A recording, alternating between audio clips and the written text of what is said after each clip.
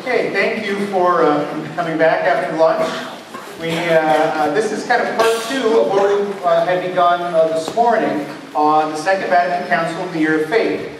So this morning we looked towards the council, we looked at what preceded it, we looked at some of the things the council itself had to say, and then we looked at some of the ways in which the council had been interpreted over the last 50 years. Our session this afternoon is a continuation of that. It's about the Second Vatican Council and faith and evangelization today and for the next 50 years, or at least for the next year of faith. Like the first session, there is a handout you can use to follow along with. It's on the back side of the one that we had this morning, so we invite you to follow along there. Okay, and so for this session, there's three parts to the talk. The first part we want to focus on a personal faith. Tell me about Jesus. And that's coming from Chris's talk this morning from the Vatican Council, a more personal faith. And then the second part will be focused on the characteristics of the year of faith, really coming from what Pope Benedict has written in Porta Fide, the door of faith. And then thirdly, a personal faith and the new evangelization.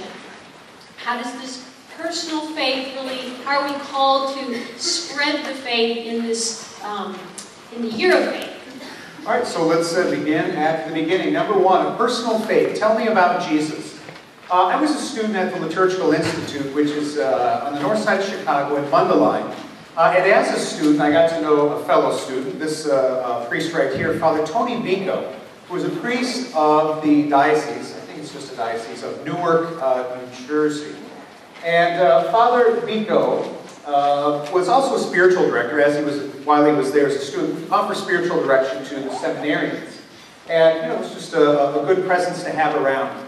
And one day at lunch, after everyone else had left, it was just the two of us, he says to me, he says, I love being here on the seminary campus. And I love being with these guys. And occasionally at lunch, kind of like this, when it's just me and another seminarian, I'll look at one of them and I'll say, and I'll look right in the eye and I'll say, tell me about Jesus.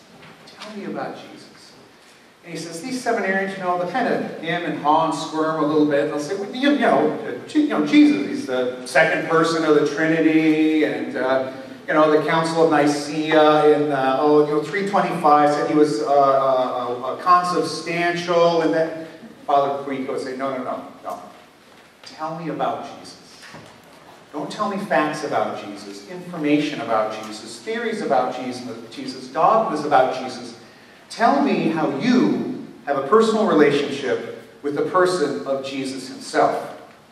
Tell me about Jesus. And the whole time when he's telling me this, I'm thinking to myself, not, these seminarians. It figures that's something they would, I'm thinking, my God, I hope he doesn't ask me this question. Because, like those seminarians, I would have hemmed and hawed and done the rest, because I know a lot about Jesus.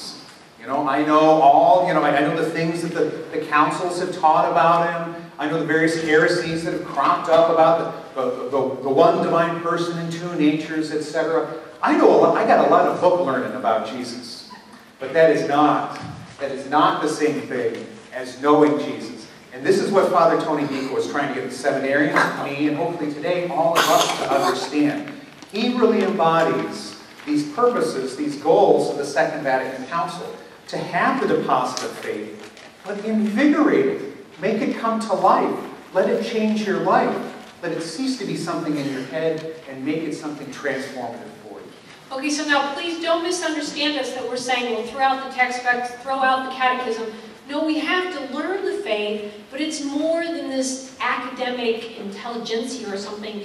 It's we have to pray and encounter Christ in the truths, the teachings, and then develop this deep personal relationship with him. Anne makes a great point. When we say a personal Jesus, we don't mean a Jesus after our own making, because Jesus is the objective reality, the truth, the ground of all being. And so again, don't take from that a personal Jesus is one that we create. He is objectively true. We need to come to know him, but we need to do so in a personal way, Now, we think this is, a lot of the impetus of this has come from the Second Vatican Council and even from a certain way of thinking that preceded the council. And there's a number of ways that we can come to understanding this. I'm a philosophy major, a liberal arts major. Anybody else here a liberal arts major? Yeah, what's that joke about? What's the most commonly heard question on the job side of a liberal arts major? You want fries with that? You want cream with your coffee or something like that? This is not to put down people who sell fries and things, but the point being that liberal arts majors generally are not the type that are going to go out and make millions of dollars. So when I get a chance to use my whatever philosophy training I have, I try to jump upon that. So this is just one way to come to understanding this idea of this personal approach. In philosophy, there's this thing called personalism, which is a school of thought that approaches reality through one's individual, on the ground, incarnate, everyday, lived experience. Right? Sometimes we think of philosophers, we think they're far out, they speak a different language, they're in another world. That ain't personalism. Personalism speaks with the things that are around us every single day, the things that we experience. Now, just a little bit of a background. The guy that is called the father of personalism, or this school, is a fellow named Edmund Husserl, and he was a mathematician originally. He got tired of all the skepticism in philosophy. He wanted kind of the black and white, like math is. So he invented this school, or developed this school that describes things as they are in the world. In fact, it said that he had a graduate student once whose assignment was for an entire semester to describe a mailbox. You think you had a boring philosophy class once upon a time, let me tell you. But anyway, the point of it still is that we start with the things in the world, not in some abstract, transcendent realm, but with reality. Now, this fellow Husserl had two famous students, and they came to him both in the same year, I can't quite remember, sometime in the 1900s. One was Martin Heidegger, who was probably the most famous philosopher of the last century. But another student, and many say his best student, was a woman named Edith Stein, who some of you may have heard of, who eventually left his employment to become St. Teresa Benedicta of Crosse. And just a simple story about St. Teresa Benedicta, which her feast day was what, Wednesday? Thursday. Okay, she was highly intelligent and she studied a lot. But one of the major things of her conversion was that she was a Jewish girl. And so she, as she was studying and things about the church, the Catholic Church, she just stepped inside of a church one day just to, just to see what was in there maybe. Anyway, what blew her away was a lady came in to make a visit. And Edith just watched her because it was like, obviously this woman came in to talk to someone, that Christ was in that church. And that really had a huge impact upon her life. That it was more than just learning, reading books, and obviously that's important, but she saw it with her eyes. There is, however, perhaps one personalist philosopher who's more famous, and perhaps at the same level of holiness as Teresa Benedicta, and that's John Paul II, also from the same school of thought. Pope John Paul says, "We shall not be saved by a formula, but by a person, Christ himself, who is to be known, loved, and imitated." The last book that he wrote before becoming Pope is called The Acting Person. So he's trying to express that we need to live our faith. It's not just in the mind, it needs to be lived out. And this is the flavor of this year of faith, is this relationship with Christ. Another person we all know and love, Pope Benedict. In the beginning, the introduction of this book, Jesus of Nazareth, is my own personal search for the face of the Lord. Now, Pope Benedict, we all know, is brilliant. He's a scholar. I mean, I've even read that people are saying he's a genius. But here is this man who knows a lot, but he's seeking the face of Christ. He's wants this deeper and deeper relationship with a person. And keep Father Tony Vico and this question at the front of your mind throughout this whole presentation. Imagine him asking the Holy Father, tell me about Jesus. Tell me about your personal search for the face of the Lord. Imagine Father Tony asking you, tell me about your search for the face of the Lord.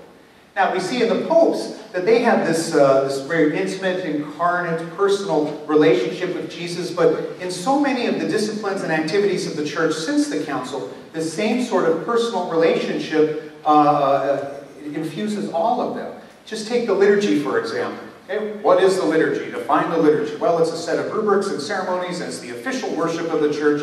That's true. All of those things are true. Ask Pope John Paul II what the liturgy is. As we would come to expect from him, he says, the liturgy offers the deepest and most effective answer to this yearning for the encounter with God. It does so especially in the Eucharist. Okay? It's more than just rubrics. What it is essentially is the personal encounter with Jesus Christ. Can you go back to this? Sure, sorry. Again, it's not we're saying don't teach them about the Eucharist. That's completely necessary. But we have to make sure that they know they are receiving Jesus. The Rosary. John Paul II also says something similar here. To recite the Rosary is nothing other than to contemplate with Mary the face of Christ. Now, you might recall one of the lasting things from this year of the Rosary, which was maybe 10 years ago now, longer than that actually, is these luminous mysteries, right? Now, before the year of the Rosary, if you were to pray the Rosary, you'd get to the fifth joyful mystery, which was the finding of Jesus in the temple. And then you'd pick up with the first of the sorrowful mysteries, which is the agony in the garden. Now, what would you say is missing if you were to meditate on the life of Christ according to the Rosary that way? Almost, everything in his life, from age 12 to the agony in the garden. So with the introduction of these luminous mysteries, the baptism, the wedding feast of Cana, the spreading of the gospel, the transfiguration, the institution of the Eucharist, it really, kind of in a literal sense, fleshes out the luminous, shining, bright, brilliant face of Jesus Christ so that we can come to this encounter with him. Okay? To pray the Rosary is to sit at the school of Mary and to learn what Jesus looks like. And all of these aids are meant to help us do this. I said to Anne that sometimes I meditate on the mysteries of Chris's life when I pray the Rosary. Because I find I get done praying the Rosary 15 minutes later and I've thought nothing about Chris, except Chris Carstens and the things he has to do and the problems he has. That's right, it has something to do with Jesus somewhere in here. All of this is meant to foster this encounter with Christ. Okay, again, we're still in the first part of our presentation, and it's a personal faith. And so, a lot of people say, well, I don't pray the Rosary because it's just saying 50 Hail Marys and all this. But it's like, that's a part of it, and that's an important part. And I know for about the first year when I started praying the Rosary as an adult, it's like, I got lost in the words, and that was beautiful. But a major point to the Rosary is to think about those scenes and meditate on the scriptures of the life of Christ, which then we have these images and we come to know what Jesus looked like and what he was doing and how he interacted and miracles, etc. It's incredible. That's how we encounter him. The Church's treatment of the sacred scriptures is also influenced by this personal relationship with Jesus. This is from Pope Benedict on the letter he wrote that concluded the year of St. Paul on the sacred scriptures. He says, in Isaiah and in Romans we read, the Lord made his word short. He abbreviated it. The Son himself is the Word, the Logos. The eternal Word became small enough to fit into a manger so that the Word could be grasped by us. The substance of the Scriptures is the person of Jesus. He continues this quote. He says, the Word now not only has a voice, it has a face. The Word with a face on it. This is how intimate and personal this is. Another great doctor of the Church, a deacon, St. Ephraim, you've heard me mention this before, speaks of this double incarnation that the second person underwent. Not only is the second person of the Blessed Trinity taken on our flesh, but the second person of the Trinity, who is a Word, has taken on our words. He's contained in the words of the sacred Scripture. He's incarnate in them. So these words that we read and these words that we hear, they're as substantial as any word ever has been or ever could be. Here at the Diocese, we promote the use of Lectio Divina, praying with Scripture. You don't need to use the Latin term. Praying with Scripture. Why? Because Blessed John Paul and Pope Benedict, in, I'm guessing off the top of my head, at least 10 documents, call us to pray, to rediscover the use of this praying with Scripture. We have a simple form you can use. Why? Because not only does it help you to think about Jesus' life, but it calls you to put yourself in the scene. You're drawn to relate to one of the persons in the passage, and then the Holy Spirit makes this connection with you and your life. Okay? And so it's like, again, here we're encountering the person of Christ.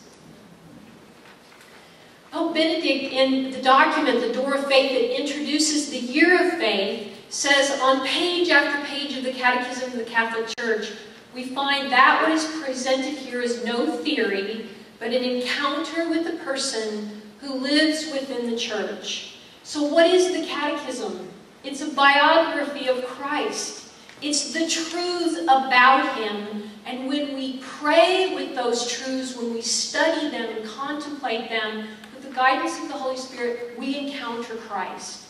I know a DRE about 8 years ago said to me, I was talking about the Catechism, and I maybe didn't really know what I was talking about, but anyway, she said, you know, what are you talking about? Nobody's going to use the Catechism. It's a reference book. If there's maybe a question once a year, you need to learn something. And it was like, I knew it wasn't right, but I didn't quite know how to defend it. The Catechism is beautiful, and reading it from cover to cover a little bit each night, you will encounter Christ on page after page. All right, so the liturgy, the rosary, the scriptures, catechesis, everything else, in the papacies of John Paul II, Benedict XVI, everything after the Second Vatican Council is centered upon this personal relationship and this encounter with Jesus Christ. So too with evangelization, this new evangelization. But before we get to new evangelization, let's just review what good old-fashioned first-time-around evangelization is. Paul VI says, if you want to know how to evangelize, look to that first and greatest evangelist, Jesus himself. How did he do it? When we look to these gospel accounts how Jesus evangelized, we see a pattern that emerges. And guess what the first step in it is? Encountering the person of Christ. Okay, all these people in the gospel accounts, they begin with this living, personal encounter with Jesus. It leads them to a conversion from sin into Christ. And thirdly, this irresistible desire to go out and proclaim the good news, even when, right, there's all these stories where Jesus says, now don't go tell anybody about this, okay? They never listen. They can't help themselves. They can't help themselves. They go out and they tell everyone who will listen what's happened to them. One of the Holy Father's favorite examples is St. Zacchaeus the tax collector. Okay? He wants to see Jesus, the person of Jesus, but he's short in stature, so he has to rush up ahead on the road, and he climbs up a tree. So when Jesus passes by, he can see him. Well, Jesus does pass by, and he says, Zacchaeus, I need to stay at your house tonight. And with joy, Father Peck talked about this yesterday, joy, he hurries down and he welcomes Jesus into his house, that is, into his heart. He's undergone a conversion. Well, when the townspeople see this, they start grumbling. Doesn't Jesus know who this guy is? He's been cheating people for all these years, collecting our taxes. Zacchaeus hears this, and he says, look, anyone I've cheated, I'll pay back fourfold. And I'll give out half of my possessions away to the poor. That's this proclaiming the good news that's resulted. This paradigm exists in many, many places in the Gospels, and it can exist for us today. Okay, and so the new evangelization. Evangelization to those countries and cultures where entire groups of the baptized have lost the living sense of the faith, or even no longer consider themselves members of the church, and live a life far removed from Christ and His gospel. They require a new evangelization, or a re-evangelization. At my parish, I was helping with RCIA, and one year we had a young woman from Eastern Europe who lives here now, but she was married into a family where one of the persons was a priest, the uncle of the man she was marrying. And anyway, the priest said, oh, well, she lived pretty far from town, and so he said, okay, well, I'll prepare you. And I thought, oh, that's beautiful. I mean, I just kind of heard it on the sideline. Well, anyway, I mean, I didn't ever think any more about it. Lo and behold, right before the rite of election, somebody calls me and says, this person needs a skirt to borrow. It's the only reason I became involved. Do you have a skirt she could wear to the rite of election? And I'm thinking, who is this? Where are they coming from? So anyway, she she comes to my house, gets discouraged, she tells me a little bit, you know, this priest has been preparing her, just her by herself. And she's saying, you know, everything I'm hearing is just so good, and I'm really learning a lot. Well, so anyway, she comes to the first rite, where she's with now a community. I mean, she had been going to another church by herself, I think. Anyway, so she comes to our parish, and she goes through the rite, and then she asks me if she can ride with me to go to the rite of election, rite of sitting at the parish and the rite of election at the cathedral. And so after the rite, she's absolutely overwhelmed by the church and the community and the bishop. And she comes up to me and she's pulling on my arm and she goes, "What are you doing right now?" And I said, you know, I had some friends from out of town. I was going to meet out by the mall for dinner. I go, "Well, do you want to come?" And she goes, oh yes. I have to go with you because I have to see how Catholics act. And it's like, what's the point? It has to be in the head, but it's also got to be in the heart. You got to see it, you got to live it, you got to encounter Christ, you got to see it in other people's lives also. See, she's a perfect example of what this means by new evangelization. What people of today need is this reintroduction to the person of Jesus. They want to see Jesus. John Paul loved this line from the Gospels about the Greeks who came to Philip and said, "We want to see Jesus." It's not enough just to tell people about Jesus. Men and women of today, he says, still want to see Jesus. Just like this girl, I want to see how Catholics live. I want to see Jesus in these people around me. So it is under this same paradigm, this reintroduction to the person of Jesus himself. It all begins with this personal encounter of a reconversion and then a recommitment to him and proclaiming the world. Okay, so in light of this core, this personal encounter with Jesus Christ, how will this influence this year of faith that is upon us? We want to look at some of the characteristics of this year of faith that will begin this coming October 11th. Okay, and so we asked the question, what is faith? Why do we start there? Important word for the year of faith. And isn't faith one of the most misunderstood terms in all of our vocabulary? It's not just wishful thinking, it's not superstition. But we, especially us, catechetical leaders and catechists, we need to ask this question and answer it, and ask our catechists to answer it also. Okay, and so what is faith? Faith is both a gift of God and a human act. It's two parts. It's a gift of God and a human act, a response, by which the believer gives personal adherence to God, who invites his response and freely assents to the whole truth that God has revealed. And so what's the point? The act of faith. Faith is between two persons. It's between me, it's between you, and God. It's him revealing and us responding. Another quality about faith is that what God tells us in this relationship is true. Again, to refer to Father Czech, he said last night, he said, you know, I could be lying to you. In fact, I could be lying to you right now. Well, we have something over on God that way. God cannot lie to you. What God tells us is absolutely true. It's not in his nature. It's impossible for him to lie. Okay? He cannot deceive. And we hear this in the act of faith, the prayer that I'm going to try to pray every day during the year of faith. I'm going to try to teach it to my kids during this year of faith. And I wonder if it would be worthwhile for all of us to learn this during the year of faith. Why don't we say this act of faith together now? Oh my God, I firmly believe that you are one God in three divine persons, Father, Son, and Holy Spirit. I believe that your divine Son became man and died for our sins, and that he shall come to judge the living and the dead. I believe these and all the truths which the Holy Catholic Church teaches, because you have revealed them, who can neither deceive nor be deceived. We believe these things not because they happen to make the greatest amount of sense to us, not that they're illogical, but they're in many ways beyond our comprehension to understand. We believe them because God has told us that he cannot deceive us. Okay, and so in light of the year of faith, what is the characteristic about faith?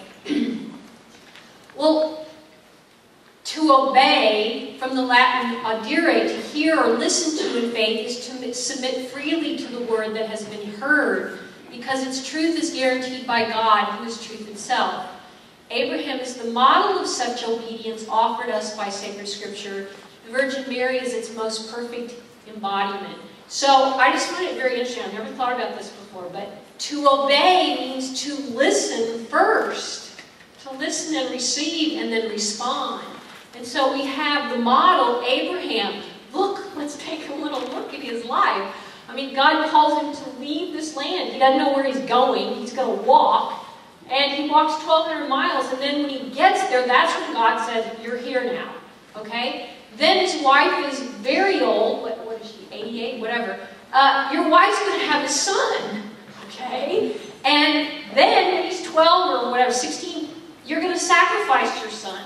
So even though all of it seemed totally irrational, he listened to God and he said yes. And then of course we have Mary, the perfect embodiment, who you're going to conceive by the Holy Spirit. You're going to have this son, the Son of God. And she said yes. And if you read any like Wednesday audiences or other little speeches that the Holy Father gives, he's always talking about the yes. You can summarize our faith in one word, yes. It's all about the yes to God. All right, so we've said those things kind of by way of introduction. We want to look now more closely at 3 characteristics that we think will exist during this year of faith and that Pope Benedict is leading us to in light of everything we've said thus far. First of all, that faith is not only an objective faith. It is that. Don't misunderstand us. It is that, but it's also a personal faith. Second, it's not only a true faith. It is very true. Ain't nothing ever been truer. But it's also a beautiful faith. And then thirdly, it's not only a faith that exists in the mind and the head and the intellect, but one that exists also in the heart. All right, so let's look at these 3 things in a little bit more detail. First of all, that faith is personal. This is from this kind of instructions that followed Pope Benedict's letter announcing the year of faith, and it says this: "This year of faith will be a propitious occasion for the faithful to understand more profoundly that the foundation of Christian faith is the encounter with an event, a person." Ever heard that before? The encounter with an event, a person, which gives life a new horizon and decisive direction. This internal quote is from Deus Caritas Est from Pope Benedict. Faith begins with this personal encounter. Now, the best explanation I've heard of this comes from Father Barron. I know some of you have seen his Catholicism stuff. He has a great website. There's these little video commentaries under everything under the sun. Well, right after Pope Benedict announced this year of faith, he came on and explained this very thing. And he gave this analogy about this personal faith. He said, if you just start on the human plane, let's say you want to get to know someone. Okay? You see the girl across campus. You think, no, I want to get to know her. So you observe her. You ask her friends about her. Okay? You can look her up on Facebook or Google or whatever. You can learn all sorts of things by just empirical evidence, just by watching. But you can only learn so much.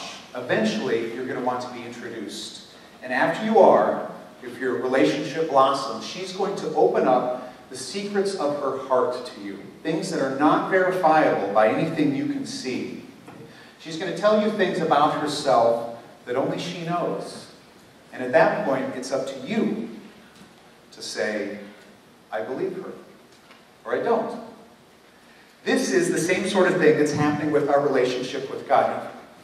Stealing everything from Father Czech, he said last night, our desire is to know and be known, to love and be loved in an intimate and personal way. This can happen in the most beautiful way in our faith relationship with God. We can know all sorts of things about God just by observation. Okay? Father Barrett calls Thomas Aquinas the Sherlock Holmes of theology, because he observes all of these things and he can come to a great knowledge about God. But that only takes us so far. Eventually, if God wants us to know him, he needs to open up the secrets of his own heart, his innermost being to us. That is the revelation. And it's up to us then to say, yes, I believe that. Or no, I don't. This is the intimate personal faith. It's not simply an assent to number 264 of the Catechism. Right? It's a very incarnate, personal relationship. The second characteristic is that the faith is not only true, but it is beautiful. Faith is a beautiful thing. St. Augustine, if you've ever read anything by St. Augustine, it's probably maybe his Confessions. Okay? And in the very opening paragraph, he has that famous line about our hearts are restless until they rest in you. He's searching for the beauty of God. As Pope Benedict says, St. Augustine's life was a continual search for the beauty of faith until such time as his heart would find rest in God. Now, beauty is very closely associated with truth. The philosophers, Pope John Paul called beauty the splendor of truth. It's that which radiates out from the truth. It's that which makes the truth beautiful and desirable. A friend of ours gives this analogy. When you're a kid, you got home, you open the front door, and you smell chocolate chip cookies. Okay? The truth of the matter is, Mom has made something in the kitchen, and it's radiating out its beauty into the entryway of the house. And what are you going to do? It's going to suck you in. It's going to attract you into that truth. That's what beauty does. Or think of the Transfiguration. The true Son of God finally reveals, he's transfigured and his glory shines out in a beautiful way. And what does Peter say? Oh, we got to do something. Let's build some booths or huts or something. We can't just stand here. It impels us to act. Or those of you who say your church has undergone some sort of building project. Father and the committee, they lay out the blueprints, the plans, and that raises a little bit of money, but when they see it come to life, ooh, that's when people get inspired and the project comes to completion. Okay? So the faith that we have is not only true, but it's also beautiful. Okay, and so the beauty, splendor of truth. The Catechism of the Catholic Church is a text promulgated by my predecessor, Blessed John Paul II, with a view to illustrating for all the faithful the power and beauty of the faith. So the word illustrating, the luster shining out of the truth from the Catechism, which is now on its 20th anniversary. Okay, so we see the beauty of the truth in this incredibly important book. Probably the most important book after the Bible. Okay, and so how do we see this beauty? What do you mean? Okay, well let's take the truest of all things that we know and believe, the crucifixion. How is the crucifixion beautiful? Yes, of course, it's bloody and it's terrible and awful. And if you've pondered on it, you know that. If you've seen the Passion, you know that. But why is it beautiful? Because it's the truth of the Son of God giving his life for us, dying for our sins and opening the gates of heaven. Him completely giving himself totally out of love for us. That's the beauty of the truth. And those who follow the truth of Jesus are also beautiful. Pope Benedict says, by faith across the centuries, men and women of all ages have confessed the beauty of following the Lord Jesus. Not just the truth of following the Lord, but how beautiful it is to do so. Wherever they are called to bear witness to the fact that they were Christian. In the family, in the workplace, in public life, in the exercise of the charisms and ministries to which they were called. I encourage you before to find out more about Blessed Chiara Luce Badano. You'll see this picture of her lying on her deathbed. Again, bald. This beautiful smile. She's the most beautiful woman in all of Italy. Why is Teresa of Calcutta more beautiful than any supermodel that's around? Why is Miguel Augustine Crosse saying Mass in squalor, clandestinely, with people packed in a room for fear of death and persecution? Why is that a beautiful Mass? Just like the crucifixion of Jesus, it's beautiful because it's the clearest radiation of the truth itself. That's what our faith is. So it's not just true and what we need to recognize and help others to recognize, it's also beautiful. Okay, and so the first characteristic was it's a personal faith, the second one that it's beautiful, and now the third is it's a faith taken to heart.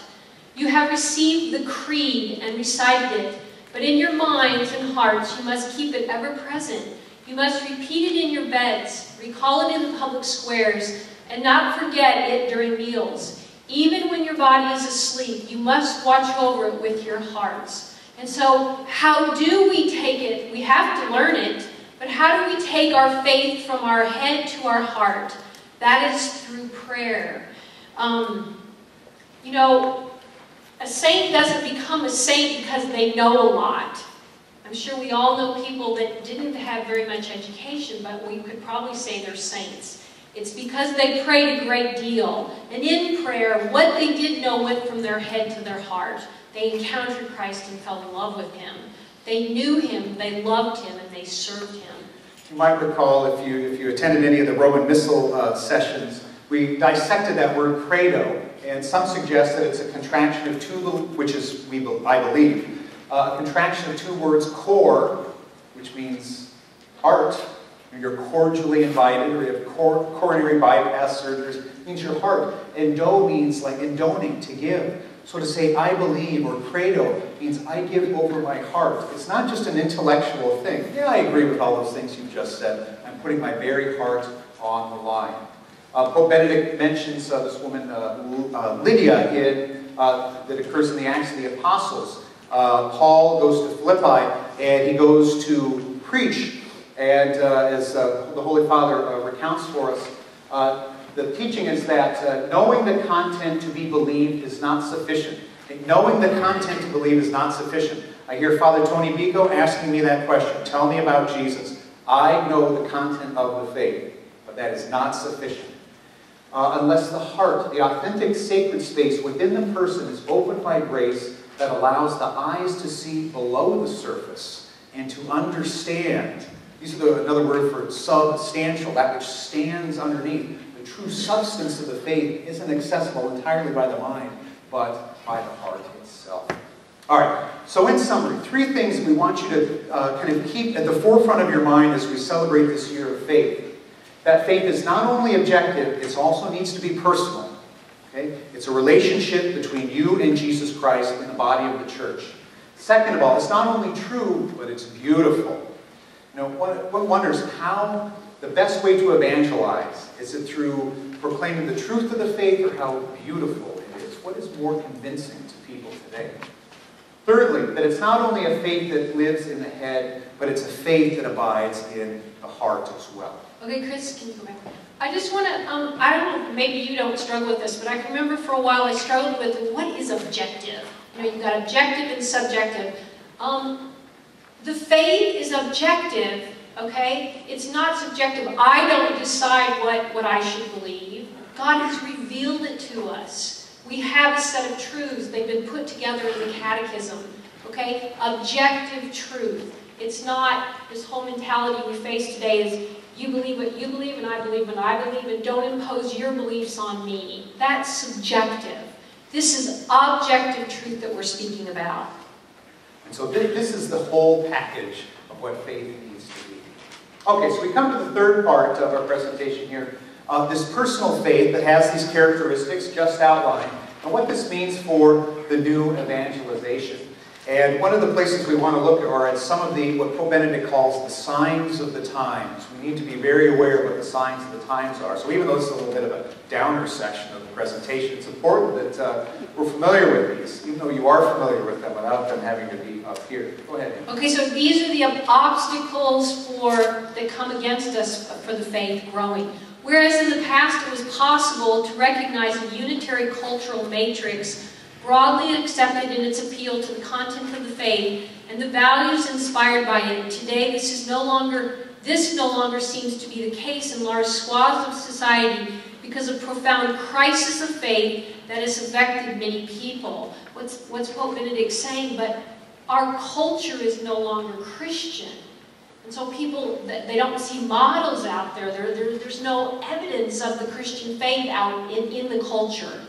Cultural Catholicism isn't going to last long in this culture. Whatever Catholicism there is going to be very deliberate and very lively. Second, to a greater extent than in the past, faith is now being subjected to a series of questions arising from a changed mentality which, especially today, limits the field of rational certainties to that of scientific and technological discoveries. We hit upon this in the first session this morning. You know, we only hold, or too many people only hold what is true if it can be proven scientifically or technologically. Okay, the next obstacle we face is relativism. That is letting oneself be tossed here and there, carried about by every wind of doctrine, seems the only attitude that can cope with modern times. We are building a dictatorship of relativism that does not recognize anything as definitive and whose ultimate goal consists solely of one's own ego and desires. Pope Benedict used this was spoken right before he was proclaimed Pope, right? Yes. And so his famous words, dictatorship of relativism. Okay, this goes back to what I just spoke briefly about, the objective truths. He's saying in our culture, people say, well, I'm the arbiter of truth. I decide what is true. If I don't believe that, well, that's just tough. You believe what you want to believe, I believe what I want to believe. He's saying, he's calling that's a dictatorship of relativism. No, we have objective truth revealed to us by God. And another obstacle that we face is just the image that the church has for many people. That the church is not a means to encountering Jesus Christ, but an obstacle for too many for encountering Jesus Christ. He wrote this in 1995. It is characteristic of the situation of faith and theology today that people are weary of the church. The alternative, Jesus yes, the church no, seems to be typical for the thinking of an entire generation. Some of you might recall April of this very year is the cover of Newsweek. It's a picture of Jesus standing in Times Square, and the headline was, "Forget the church, follow Jesus." Okay? I'd say he's nailed this. Or even earlier this year, there was this video that was going around YouTube, "Why I Love Jesus But Hate Religion." Remember that one? The same sort of thing. That the church isn't seen as an aid, in fact, a necessary means for coming to Jesus Christ, but for too many people it's seen as the obstacle. It's optional for coming to Jesus Christ. One great problem facing the church today is the lack of knowledge of the faith, religious illiteracy. With such illiteracy, we cannot grow. Therefore, we must reappropriate the contents of the faith, not as a packet of dogmas and commandments, but as a unique reality revealed in all its profoundness and beauty. In other words, it can't just be these facts that we're spouting out. It's much more than that. The dogmas are the teachings, the doctrines are about a person. We need to teach them, but we need to help the people, the students, to encounter Christ in those truths about Him. We must do everything possible for catechetical renewal in order for the faith to be known, God to be known, Christ to be known, the truth to be known, and for unity in the truth to grow. You know, our first draft of this had more of these "we're going to hell in a handbasket" sort of slides in them. We took some of them out. We thought it might be too much. We know what we're up against. But we should know at the same time that there's a great opportunity for evangelization, perhaps now more than there was even at the time of the Second Vatican Council. Some of you have heard of Romano Guardini, who was a famous theologian of the last century. And in 1964, right in the middle of the council, he wrote this famous letter, famous among literature types like me. And he asked the question, if the modern person is even capable of participating in the liturgical ritual act. Because modernism was so against everything that the church was doing. Well, Father Barron wrote a letter, kind of in light of this, sometime after. He suggests that today we're in a better position than the people of the world were in 1964. He says, at the end of the bloodiest century on record, we are, to say the least, skeptical about the gloriously autonomous subject. In other words, 50 years ago, we were skeptical about everything except ourselves. Today, we're skeptical about being skeptical. Okay? We've tried to do the best we can on our own powers. We've given it the old Boy Scout try, and it hasn't turned out to be that great of a century, the bloodiest century on record. Maybe we're not the ground of all reality. Simply in light of this postmodern awareness of the dire practical consequences of autonomous subjectivity, we are more capable of the liturgical act, more ready to engage in the great practice of the God-centered self. just an unfortunate look at news events from just this year. It shows where our own powers have gotten us. You know, weekly shootings. There's stories of cannibalism in Western culture. This is the point where we are. This is where we've gotten ourselves. We need something else. There has to be something that will get us out of this. And that is this God-centered life. Pope Benedict says, the people of today can still experience the need to go to the well, like the Samaritan woman, in order to hear Jesus, who invites us to believe in him and to draw upon the source of living water welling up within him. Indeed, the teaching of Jesus still resounds in our day with the same power. So what is he saying? That we still have a place to go to find the truth, to encounter Jesus in the church. I just want to share two brief things about, recently we had a Hmong retreat for Hmong Catholics in Crosse in Warsaw. And 75 Hmong came to the shrine for an all-day retreat. And it was just so beautiful to watch them come to this incredibly beautiful place and be, you know, very, very simple in their faith. They haven't been in our country that long. They don't speak our language that well, and so we're attempting to teach them, but it's very, very slow. Anyway, they walk into the shrine and they all fall on their knees and they begin praying and just have an incredible encounter with Christ there. Another situation recently, in 10 years of my work at the Diocese, I've never had anyone email me about RCIA. And about a month ago, in 2 weeks, I had 3 people out of the clear blue. And one person, she emailed me and she said, I don't quite know who to go. And she didn't tell me how she got my name. But anyway, she said, you know what, I've tried everything. I have a great job. I just quit. I'm coming to La Crosse to go back to school to get a degree in religious studies or servant leadership or something like that. And she said, I really don't know anything. So before I start this program, master's program, could I just talk to you a little bit? And so anyway, I emailed her back and I said, okay, I'll meet you for dinner. Well, we had the most incredible time, and she just said, you know, we were that family of Creasters. We went on Christmas and Easter, and she said, kind of when we would ask questions and we would want to maybe do things that we'd heard were Catholic, our parents would kind of like knock us down. No. We just go to church a couple times a year and we're good. And she said, so I really don't know anything. And so we just talked and it's like she said, there's something missing in my life and I'm not going to stop until I find it. I bring that up because I believe in this year of faith, the Lord is going to shower us with graces. And we're going to be having people out of the blue coming to us. And so we must be ready in our own lives through a life of prayer and study. And they'll want to come to Jesus through the church. Profession of faith is an act both personal and communitarian. I believe is the faith of the church professed personally by each believer. So we come to this personal encounter with Jesus Christ, but we don't do so as living cells in the church itself. We can't escape our social nature. Aristotle, some 2,500 years ago, says man by nature is a political, social animal. Cannot get away from it. The Wall Street Journal earlier this year had an excerpt from a book called Religion for Atheists. And the article was going something like, as religion starts to decline, its practice in Western cultures, what goes along with it is this ability to socialize. And we become so fractured and individualistic. And so this author is saying, can we come up with some sort of religion for atheists that will allow us still the social cohesion that we want to have?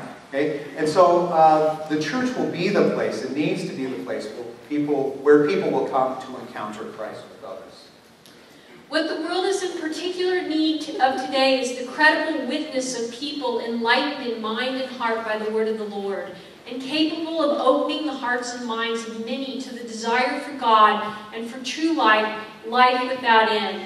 Okay, and so will you insert your picture there? Will I insert my picture there? Will we be the ones that radiate this truth and beauty and personal relationship of Christ for others through a life of study and prayer. So, when someone asks you, and someone will, continue to ask you, tell me about Jesus, will we have a good answer for them about the person of Jesus alive in us and alive in the church today. This is our occasion to really make this, our faith, very incarnate, very green, very in the heart.